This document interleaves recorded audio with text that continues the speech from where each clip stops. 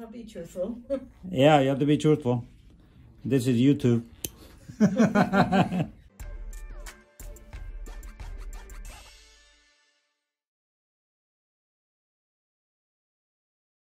Okay. So we have Janine here this morning. How are you? Fine, thank you. Okay. Janine's been my friend. I'm a friend and a patient for how long now? A little over a year? Yes. Okay. And she is a retired nurse, right? Which hospital? Several Long Beach communities. Mm-hmm. Last one I worked at. Mm-hmm. So she worked hard for all the patients, right? Over the years? Yes. And you've been diabetic for how long now? Probably 2 years. Oh, 2 years now? Oh, just recent then. Very recent. Okay. Any of your parents diabetic? Or? Neither one. My dad had low blood sugar, but my grandmother was. Oh, really? My dad's side of the family, yeah. Oh, okay. Okay. She had type 2 diabetes. Oh, okay. So, how are you managing your diabetes these days? Lactose and metformin. Metformin? Okay. And then you told me you recently changed your diabetic doctor, right? Yes. Now it's Dr. Jennifer Shea. Dr. Shea, yes. Very good doctor, yes. I know Dr. Shea. She's wonderful. Yeah, good. So, how about your diet? How's your diet coming along? You on a special diet? On and off. I'll be truthful. Yeah, you have to be truthful. This is YouTube. So tell me what you eat in the morning. Usually it's a half a banana with my pills. Uh-huh. And sometimes I'll have a bowl of cereal. Sometimes I don't. Uh-huh. Just depends what's going on and how fast I have to get out of the house. Oh, really? You still busy running around or what? Well, you know, you have doctor's appointments and different things like that. Dental, vision, all that stuff. Yeah.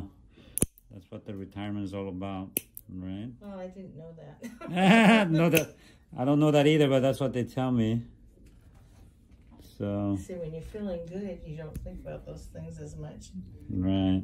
You go to the hospital, he puts you 12 hours in and take care of the patients the right way. Right. So you've been working.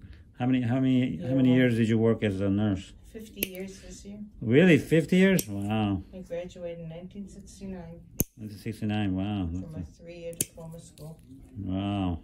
It was run by the nuns, so they were very strict. Really? Uh-huh. Oh, yeah. Mother Superior, she would make her rounds. They had the sisters manning the hospital, and you could hear a pin drop. Really? At night, you better not be making noise and having parties because they were going to take care of that. Wow. It was like a boarding school. Oh, it was a boarding school. Oh, it was a boarding school? First 3 years. Oh, is that right? Where was this at? New Hampshire. Oh. Manchester, New Hampshire. 45 minutes from Boston. Oh, okay. Most of the schools were run like that. Oh, there was pretty much all dorm and boarding schools, huh? Mm-hmm. So what kind of nursing did you do? Like critical care. Oh, that's right. You told me. Sometimes in ER, sometimes they shift us over to the maternity department.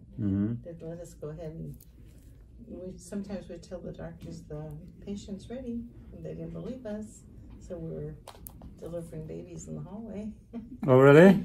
Yeah, in their beds, transporting them to labor room. Wow. Yeah, we doctors don't listen to nurses that much.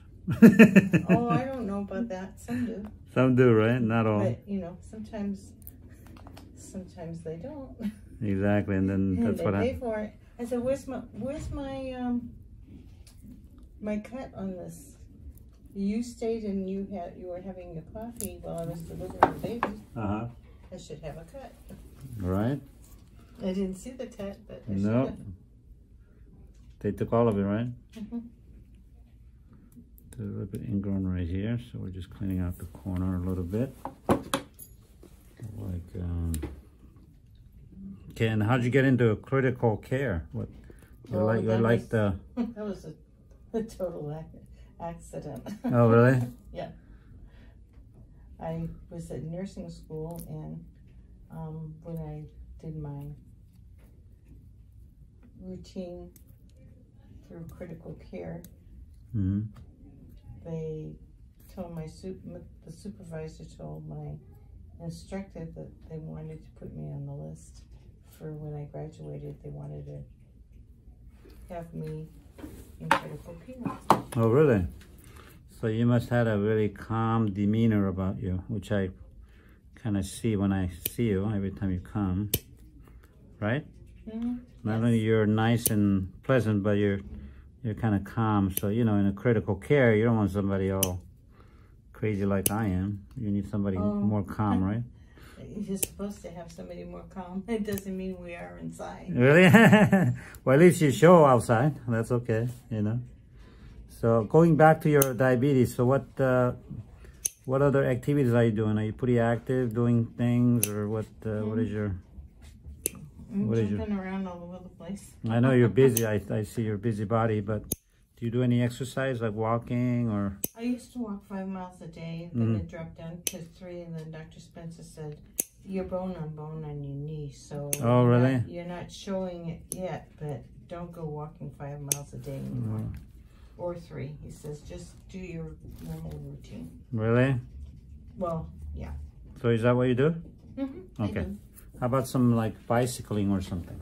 No, I wouldn't do very well on the bicycle. Really? No, the stationary one. Do you have one? I don't have one. No. Yeah, I think so. That's a really good point. It's true that yeah. I could go to the gym and just. Yeah, you can go to the gym. Do you belong to a membership? I have one. Do you have you see the? 24-hour fitness. Oh, you do. Okay. There's a callus with a little cracked skin here, which we're going to clean out this whole area. Yeah, so if you have bone and bone on your knees and you still need to be active, being diabetic, it's very important that you stay active, is to get on a bicycle, stationary bike. If you can't ride the bike outside, then I recommend everybody to really increase your exercise, minimum, like at least 4 or 5 times a week. Nothing too strenuous, but you need to push yourself a little bit. Is it kind of like the pedal thing? Yeah. If you're sitting down and doing the pedal thing, that's okay? Yes, absolutely. Because you're sitting down, actually it helps your knee because it's moving it and lubricating, right? And then you need to build your muscle. When you're diabetic, it's paramount that you build muscles around all over the body, because that's where you retain your sugar. So your sugar won't be fluctuating as much if you have muscles in your body. So it's very important. As you all know, we're losing about 10 ounces of muscle mass at the age of 40. So we're losing a lot of muscle mass if you just don't do anything. So I highly recommend fight against it by doing a lot of activities, especially like weight training. I recommend resistant or weight training for all the diabetics, which is what I do. At least 3 times a week, I'm lifting heavy weights to build muscles, which will help your sugar control. So it's very important for diabetics to be exercising. But I do recommend bike almost like every day. You can do 30 minutes or start slow though. Start with maybe 15, 20 minutes every day, and then increase up to half an hour to even an hour. Then you'll be really back in shape again, like your old nursing days. Well, that's good. Okay. I have So, to teach my grandkids. They have those pedal things.